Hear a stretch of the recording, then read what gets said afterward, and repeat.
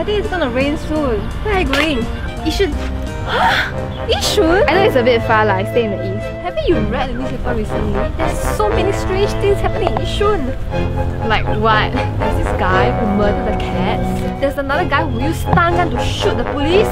And there's even someone who tried to bomb the Yishun MRT once. And there's even some guy coming to your house asking you if you have any babies. It's all on this website called Yishun.com.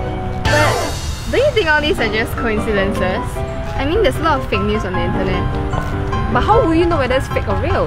You shouldn't believe everything you see on the internet, including this video. You should always just double check with like mainstream media, Straits Times, Channel News Asia. But that's what they say lah. I mean, it's really far for you to go from the east to Yishun. Why don't you find a tutor near the east area instead? Oh, how?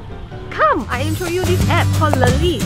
You just need to key in your location and then it lets you find tutors there for you. So easy! Huh, it's like one of those apps where you can like book a ride. How do I know if this Learnly app is real? Oh, they got featured on the mainstream media before. Oh, then it must be real!